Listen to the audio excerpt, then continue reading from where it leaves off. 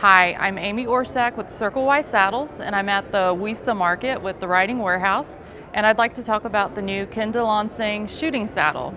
So Kenda saddles are built on a Flex2 tree, which means the bars flex with the horse's movement so they don't restrict your horse's movement. And in an event like mounted shooting where you're doing a lot of different maneuvers quickly, you need that. So we've got the Flex2 tree. The things that make the mounted shooting saddle kind of special are that the swell is tilted forward and it has a small low horn so that you have plenty of room for gun clearance when you're pulling your guns from your holsters.